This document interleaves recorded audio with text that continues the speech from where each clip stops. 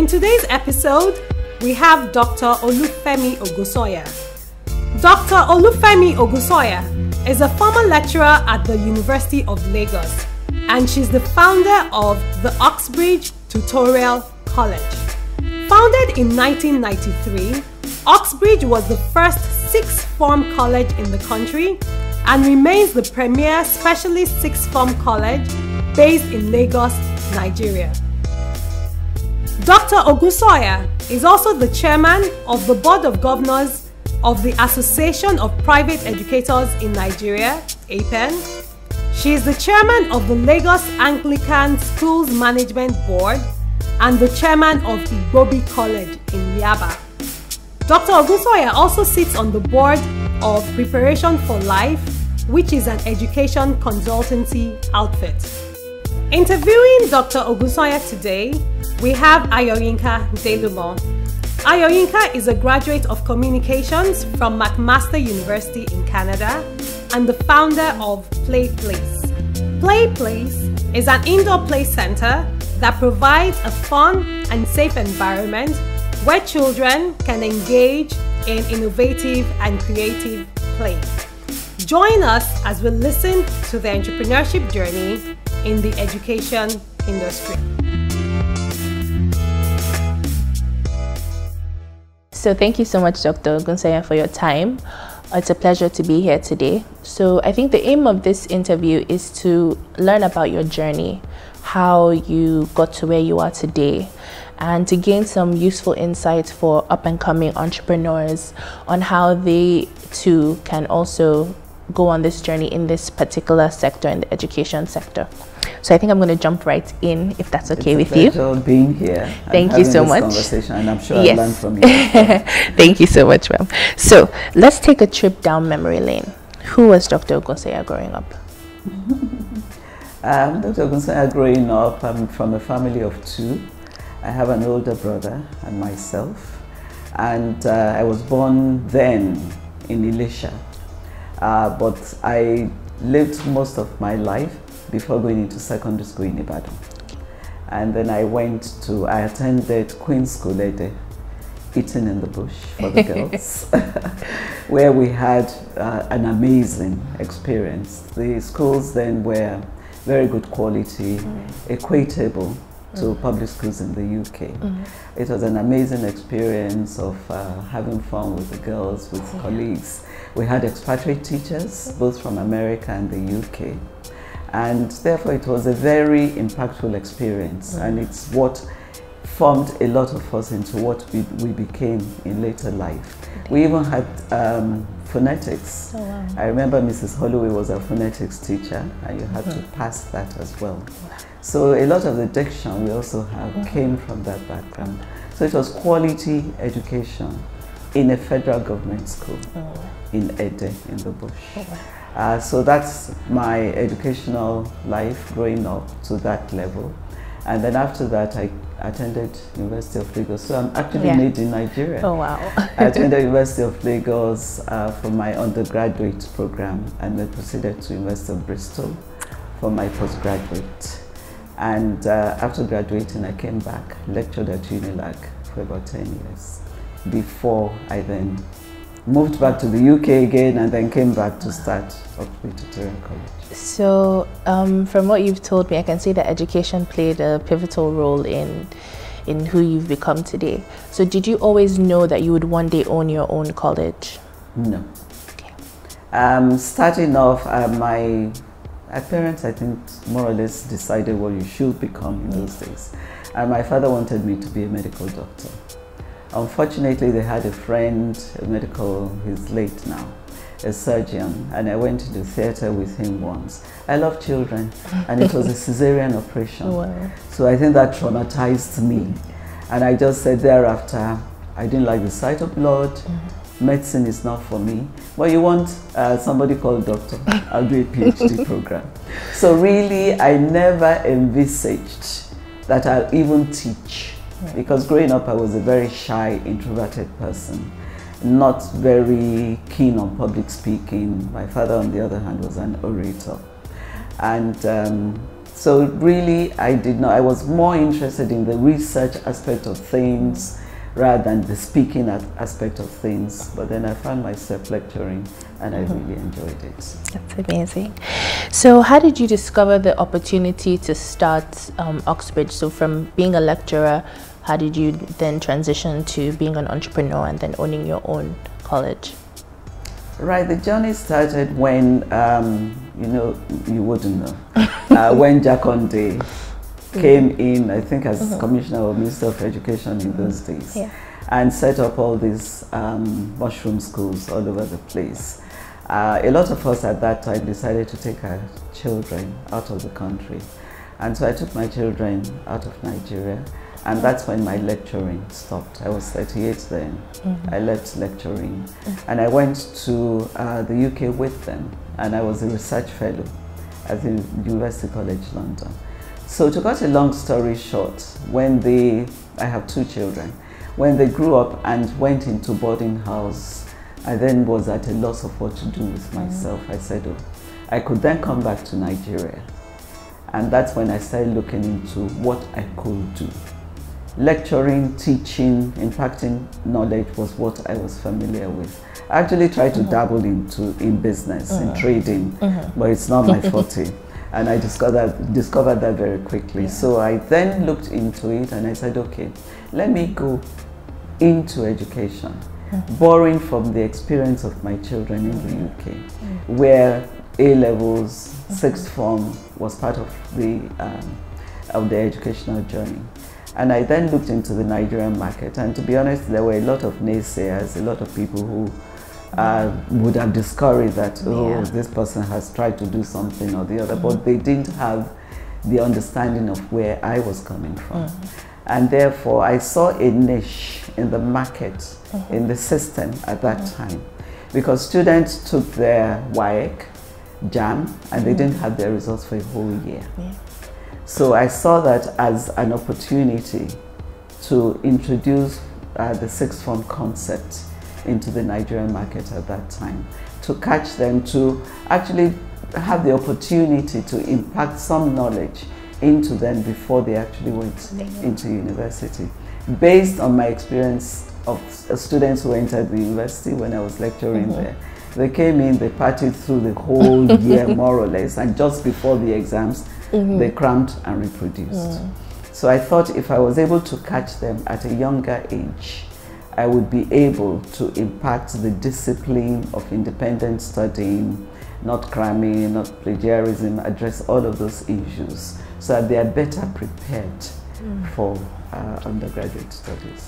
So that's how Oxbridge started. That's amazing. So you started this amazing business and it's go time. Can you walk me through the first year of business? Because I know personally from my own experience, the first year of business is the toughest. You're doing a lot of trial and errors. So can you walk me through the first year of Oxbridge College?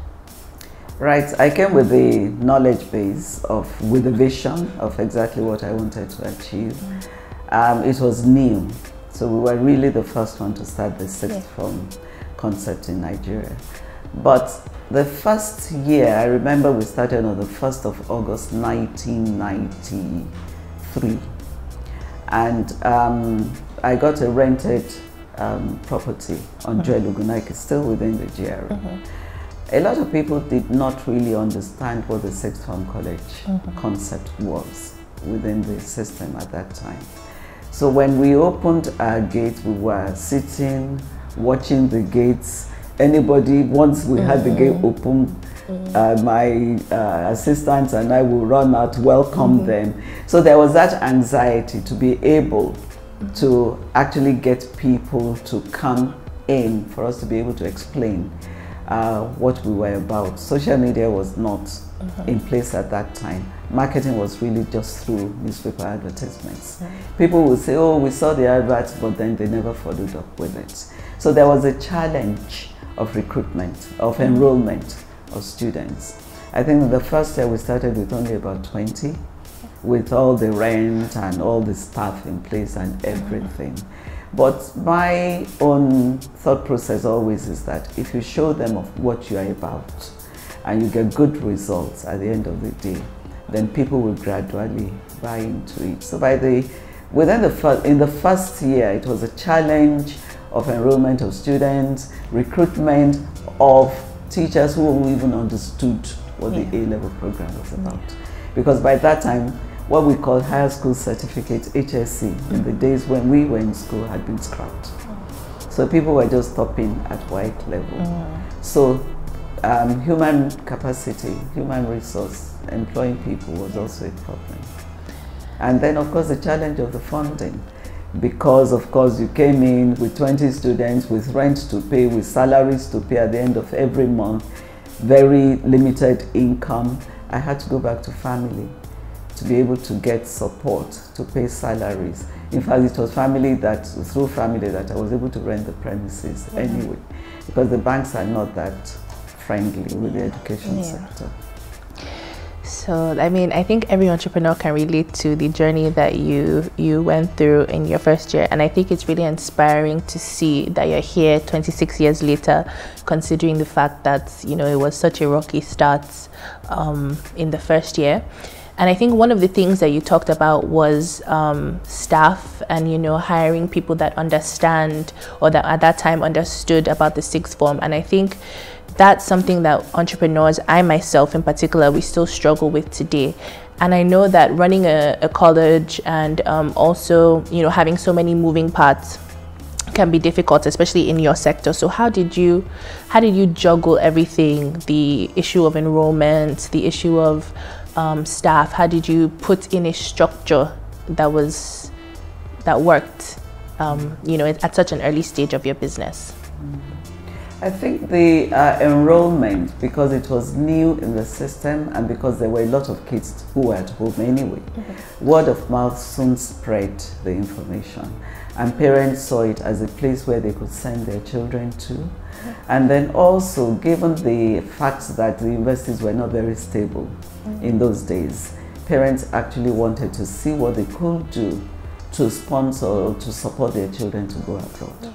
So those two things helped with the enrollment. Slowly and steadily we got more and more people. Some people even left the universities because there was a lot of closure of universities at that time to do the A-levels so that they could go abroad even after first year of the undergraduate program.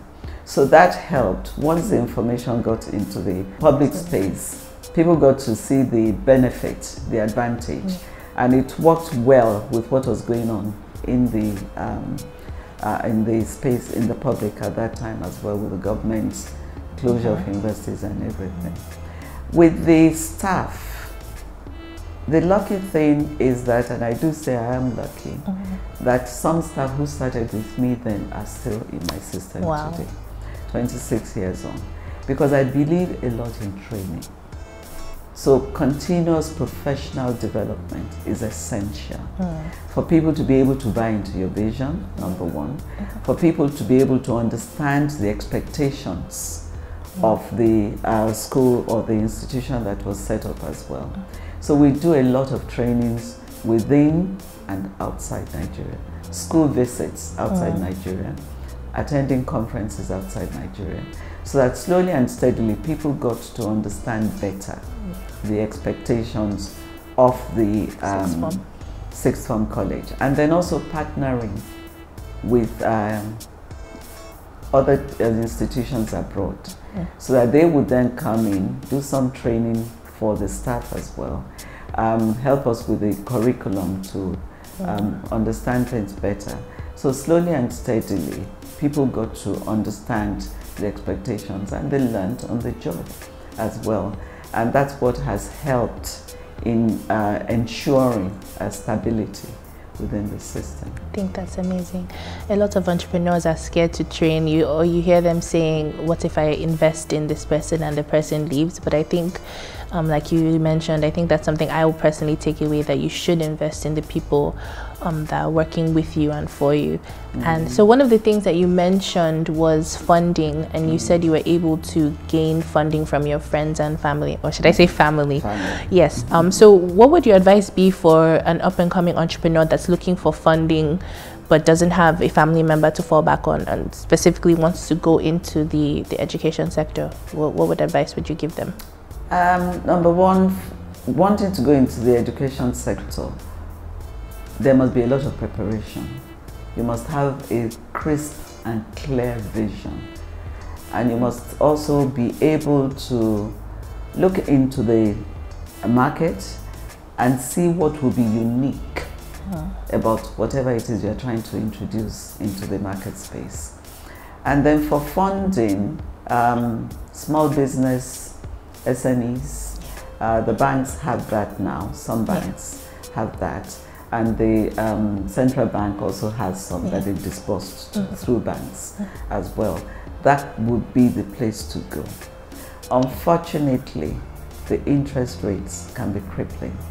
So even in going into the banks or into getting a loan, one should not be over ambitious in the amount that you collect. And you must do your homework, you must look at your feasibility studies properly, your projections, and ensure you are able to meet up with the repayments. Repayment is very, very key, because 1 million can become 10 million before you know it if one is not sticking to the repayment plan. So one must study the business, whatever school, be it a nursery, primary, be it a creche, be it a secondary school or whatever, and do professional projections. Get professional people to work with one and do a proper projection and see therefore the income and how the income can sustain the loans that can be obtained. I think that's and then also friends. I'll say also try friends, look for investors if it's possible, because that's a better route to go than the bank. Because investors promise them, even if it's 5% on their investments, return on their investments. So at least it's not just a case of taking the money, spending it, and then just giving them back. So at least they then know that there's something in it. Sell some shares within the organization, within the company, within the school, if possible. But you know, before going down the route of selling shares, try friends, look for investors, have a functional board of governors who can advise, who can direct, have a very, very experienced finance person on that board who can then lead you to investors as well. That's amazing. So you've been on an interesting journey from 1993 till now. So let's fast forward to present day. How has Oxbridge evolved from a college with 20 students to what it is today? One of my strategy, I call it my strategy of running a business, is that annually there must be something new of added value. So Oxbridge started off as a sixth form college. About 5 years down the line, or 3 or 4 years down the line, I came across somebody who was interested in coming to Nigeria to work as a consultant agent for progression from schools to schools abroad. So agents, they call them educational agents, consultant agents. I partnered with him because that again I brought into the Oxbridge space as something new of interest, so that our students, our parents could have somebody who could serve as an agent for the progression of their children to universities and schools abroad. A bit further down the line, we also partnered with a delivery agent called the NCUK. They are the agent for about 17 universities in the Midlands in the UK, and they were looking for a place to deliver their syllabus or to deliver their product to prepare students, and that's how we started the foundation program at Oxbridge. So we've now moved from Cambridge A levels to partnering with somebody who can recruit or help with progression to destinations for the students, to partnering with somebody else for a second delivery, another stream, pathway for the college. And that's how slowly and steadily, and that's why I say the staying power is important. And to be able to support this staying power, keep looking for areas, new areas that you can tap into to introduce into the business. I get bored easily. So it's when something new starts, again, I wake up, I'm all excited, I pursue that. So the NCUK came on board, then we started the American pathway also partnered with another body in Nigeria who is able to prepare students who are now interested in studying in America. Because we were getting the feedback that our focus is UK. And then I like challenges, like I said. No, our focus is not only UK. We can do America, we can do Canada. Today, we can even send students to Australia. Wow. So you need to keep researching into your market segment to see areas really outside Nigeria, so that you can bring whatever is available to the whatever it is you are doing in Nigeria, which you're also doing anyway in a good way. Thank you. Thank you so much. I think one of the things that I really could relate to with what you said is getting bored.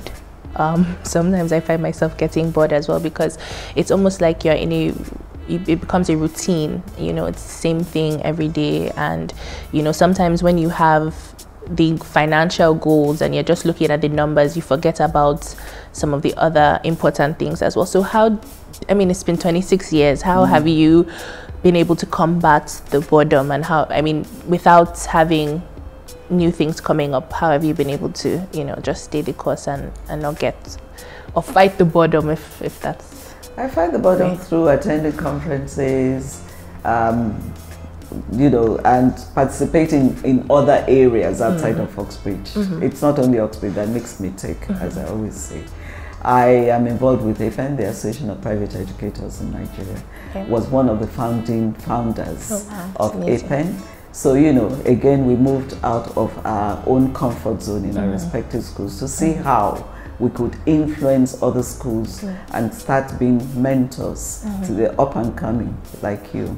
So I was involved with APEN, chairmanship of a couple of, first it was Igbobi College, a boys' school, everybody was surprised. Chairmanship of the Lagos Anglican schools, generally for the Anglican schools, and there are about 5 schools run by the Anglican community schools. So, you know, all of those areas also are areas, and all this is pro bono. You know, and you know, it just keeps up the interest, because at Oxbridge I have a head of school, therefore my involvement is not 100% hands-on, and therefore I'm able to participate in other things. And then we opened another branch, which we've been contemplating for a while. In fact, in the past I traveled to Ghana, to South Africa, looking for places where we could open Abuja, various considerations. But we landed at Lekki. And I'm sure you have also, you said it as part of what you plan to do, to start opening. You'll find that once a branch is properly established, you have your systems in place, your policies in place, it's easier to transfer to another area. Yes. Okay. So let's go back to the journey. I think you've come to a point now where you have the freedom of getting involved in a lot of other extracurricular activities, because like you said, you've set the structure down in place. So before this time, what challenges did you face in getting to the point where you can now, you know, be involved in so many other things? I think, like I said earlier, the main challenge is the human capacity to ensure that people understand their roles, they understand the expectations of the programs that we run here, to also be able to reach, because you know, in Nigeria we have the bandwagon effect. You've started something, you'll soon get to understand. Other people will say, oh, it's doing well, okay, me too, I can start. So now you have other sixth form colleges, and therefore we now needed to be more aggressive with the marketing.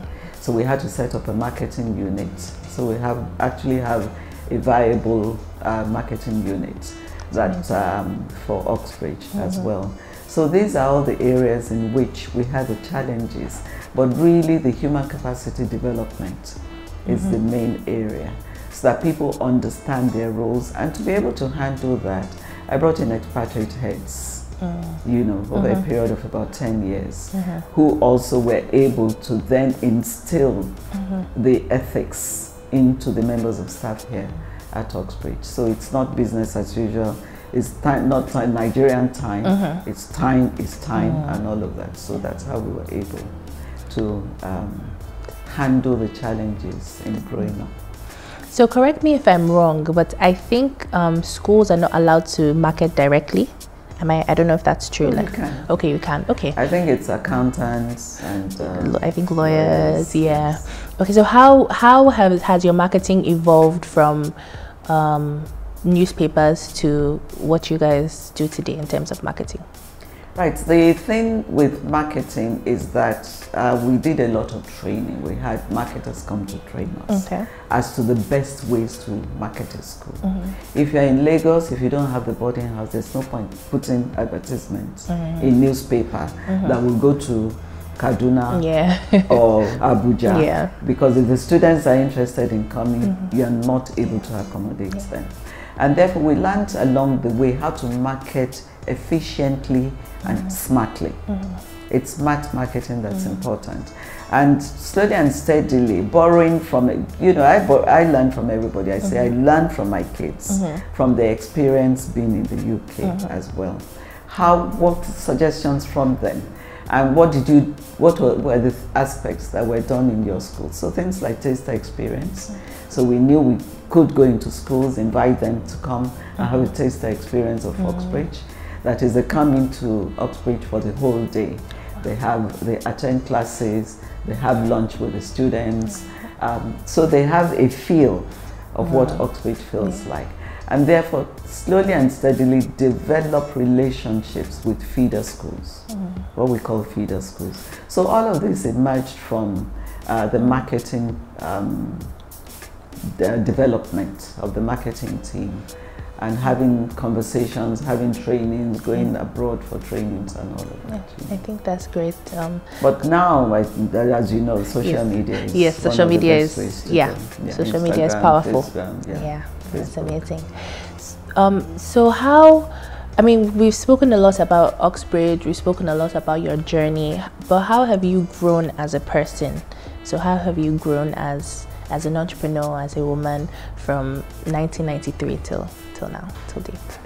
As I said, I love challenges. I love trainings. I love reading.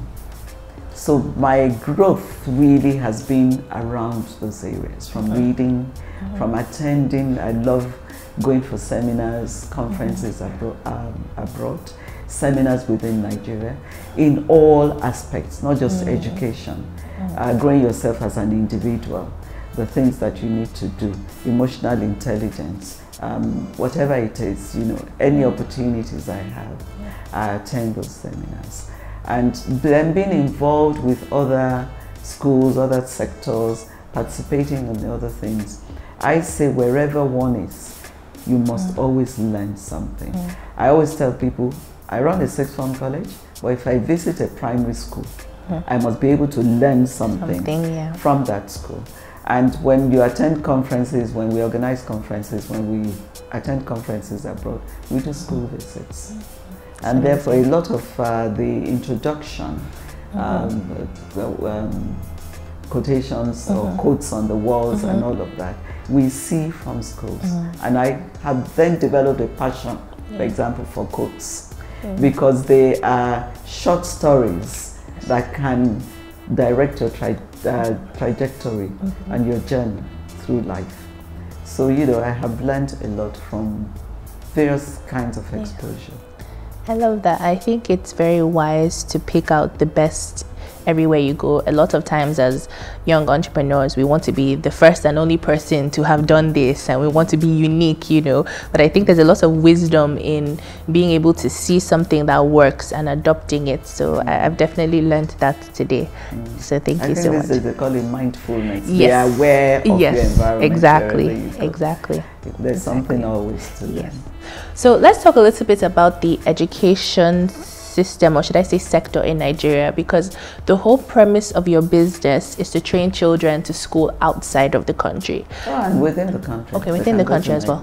Okay, so they can study sixth form and then go to year 2. Okay, year 2. Okay, that's amazing. That's amazing. But majority of your students end up outside the country. About 90%. Okay. So what are your views on the current education system in Nigeria? Needs a lot of work. It needs a lot of work, a lot of revamping. a lot of focus as well, and a lot of support from the government, because private schools, for example, form about 80% of schools in Lagos State. Wow. If there are 20,000 schools, about 18,000 are private schools. And then, of course, you have the different categories of private schools in the state. So what we do, for example, in our own association, is how we can develop ourselves, train ourselves. And our motto is that quality education should be available to all Nigerian children. So we even adopt schools in our locality that we can support as well. Train their teachers, our students go in there, read books to them and everything. So the quality of education is what we need to look into. But in looking into the quality of education, you must start with the training, the quality of the teachers. A lot of the teachers find themselves in teaching by default, not necessarily by passion, the way it was in the past, not necessarily because that's what they wanted to do, but maybe they apply and they can't get into their first choice and find themselves, teaching might not have even featured amongst their choices, and they find themselves there. So we need first and foremost to pay attention. The government needs to realize that without education, the change we are striving for will be elusive.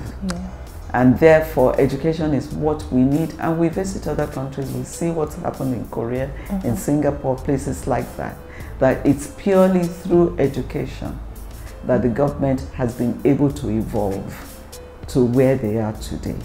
And the level of illiteracy in Nigeria is so high that even neighboring countries are not in the bad space we are in Nigeria with our education. So the government needs to, because the private sector alone cannot do it. If we are catering the population in Lagos, let's say 20 million children, and we're only catering to maybe 2,000, wow, there is still a large chunk that's not being well catered for, well looked after, with policy, effective, efficient policy formulations, seeing how teachers can be trained to be classroom ready, to be able to help the children, improving facilities in the respective schools to ensure that the children actually go there and learning and teaching is taking place. It's very sad because I grew up in a Nigeria where there was quality education. And a lot of the schools then were government schools. Private, I lived in Ibadan. Children's Home School was the only private school in Ibadan. All of us, we all went to Awolowo School. Yes, in those days. And we still had the exposure to good quality teaching and learning. So we need to go back to that space in our education sector. The government needs to not just witch hunt the private schools, but partner with them and see how we can work together, because we are willing to. We have a good success rate in Lagos State, I must confess. We work effectively with the Lagos State Ministry of Education. That's amazing. Yes, and therefore we are able to participate in policy formulation, development of the calendar and everything. But at the federal level, something needs to happen seriously and very soon too. Maybe start by nominating or selecting, or what is it now? Appointing an effective, competent Minister for Education who even understands what our challenges are. And therefore, one baby step at a time will be able to address these challenges. So that slowly and steadily, the quality education we had in Nigeria in times past can gradually be restored. Because without education, like I keep saying to my colleagues in the education sector, we're not going anywhere. And we must address value-based education. We must look at things like research and development in the education sector with the tertiary institution to cascade back into the system, to develop. There is need for a complete overhaul of the education system. I completely agree. I mean, if you look at schools in China, I mean, they're coding as early as primary school, and I mean, that's not even something that's even on the table for us over here. It's on the table. Lagos State started with coding. They wanted to introduce coding into schools and everything. But you've got to have the infrastructure that will support all of that. Yeah, definitely. And the students, how are they doing with other subjects? Coding is not the only thing. It's got to be a holistic approach to everything. So are there specific policies that an entrepreneur that wants to come into this sector should be aware of, government policies that they need to bear in mind before starting a school? With the government policies, the quality of whatever it is one wants to deliver is important. Approval is one of the key aspects from the Ministry of Education. You need to go to the Ministry of Education to go to the sector that's responsible for approvals, because you've got to have your space, the building, they've got to come and inspect it, approve that the space is suitable for whatever level of education you want to do. And you've got to actually go to the Ministry of Education and look into all aspects and ensure that you are arrival ready by the time it's time to start your school. So let's go back a little bit to Oxbridge. What has been, if you had to classify your all-time high so far on your journey, what would that be? My student success. Oh, that's amazing. The student success, not only when they're at Oxbridge, but post-Oxbridge. I am always so excited when I come across them and I see how they're flourishing in this workspace. The degrees they finish with, a lot of our students have graduated with first class in universities abroad, and we find opportunities of celebrating. We have a strong alumni association, and therefore when I meet all of them and I see them and I see where they're working, the ones who are doctors, the ones who have started their own businesses, set up their own businesses. Ophili is one of our Ophili is one of our former students, and he's in that book space now and doing a lot of amazing things. Those are the things that I say for us educators are the rewards. And I always tell them when they're leaving, I'm waiting to see you at the top. May God spare my life to see you at the top, doing so well and making a difference in whichever sector. We always encourage them, wherever you go, make a difference. And making a difference in those sectors. Those are the highs for me. And those are the things that give me a lot of pleasure. That's great. So it's been 26 amazing years. You have a thriving business. You've grown exponentially. You have students that are making you proud around the world. What's next? What's left? What's next for you, for Oxbridge? What's on the table? For Oxbridge is for us to have additional campuses.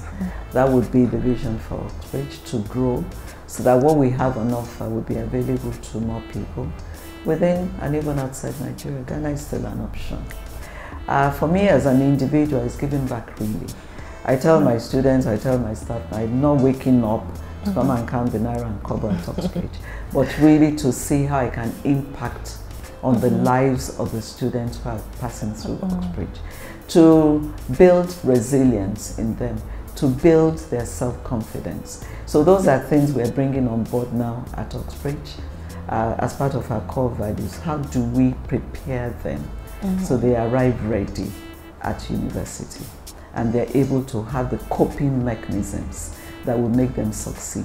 Yes, they've been succeeding, but we want to increase the percentage of those of them who are going out, graduating with first-class degrees and being ready for the workspace. Let me ask you a question. I know you started a space called the Place. Yes. What informed that decision? So I have 4 siblings, there are 5 of us, and my younger siblings are still teenagers. And we grew up in Chicago actually, and I remember going to the Children's Museum with my mom. I remember doing so many fun activities, and for my younger siblings who grew up here, I just found that there was nothing of that sort currently.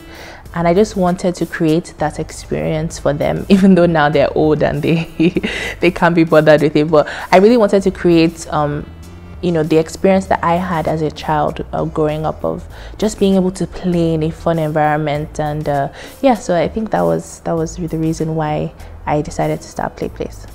Good. And I'm sure you came and it wasn't a bed of roses starting off Play Place. So what were your challenges? I faced so many challenges. First of all, the type of business that I have is very heavy on infrastructure, and infrastructure is expensive. So funding, staff, finding the right people, because when you have children, it's very, I'm sure you know that it's very sensitive, so especially young children. So I had to make sure that I was hiring the right people. And I found that it wasn't so much about the salary, but I found that it wasn't a prestigious, or it isn't classified as a prestigious job. So those who are really qualified to do the job feel that it's beneath them. So finding the right people who really understand what we are trying to do at Play Place, I think, was one of the biggest challenges. Yeah. Right. So finding students, finding the right people. Yes. How did you find students? How did you find the right people? So they're not necessarily students. They come in, yeah, they come in with their family. Yes. So I just found that parents are actually looking for somewhere to take their children to. So once we opened up, it was just like, you know, it was like a whirlwind of customers coming in, and then I realized, yes, from the neighborhood, and even outside the neighborhood sometimes. On the mainland, like, we have a lot of people coming in from all over the mainland.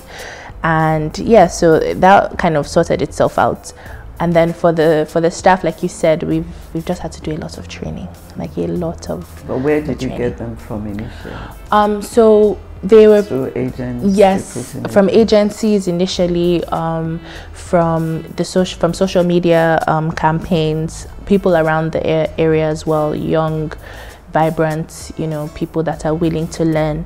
And yeah, I think those three have been the biggest. What about furnishing, for example, furnishing the place? Luckily, did you have to bring in a lot of your stuff? Yes, yeah, I had to. Luckily, my mom is an interior decorator, so it was kind of her forte. Yes, so she was able to help. We had to source a lot of our infrastructure from out of the country, and they had to come in and build. That took time as well, and it was also very expensive. But luckily, I had the support of my family, so everybody chipped in, and we were able to set it up. Fantastic. Yes. And I presume finance also came from the family. Yes. It's nice to have the family support. Yes, it is. That's great. Thank you so much for your time. I would like to end with your favorite quote, if you don't mind. My favorite quote is actually up there. Okay. It does not matter what car you drove today. It does not matter which house you built today. It does not matter how much money you collect today. What matters is the impact you have had in the lives of those who have come across you on your life's journey. That's beautiful.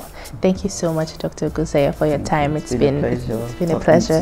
Thank you. I wish you the very best of success with your new business. Thank you so much. 3 years. Yes. It will go to 26 years. Amen. I can assure you. Thank you so much. I look forward to seeing all the other branches all over Lagos. Thank you. Thank you. I'm grateful. Thank you for watching this episode of Journeys in Entrepreneurship. This interview was recorded on the 15th of August 2019 at Oxbridge Tutorial College, Ikeja, Lagos. We look forward to hearing about your feedback and aha moments in the comment section below. Remember to join the live conversations right after this premiere. Subscribe to our YouTube channel to get further notifications when a new episode drops, and definitely join us next week Friday for a new episode. Thank you.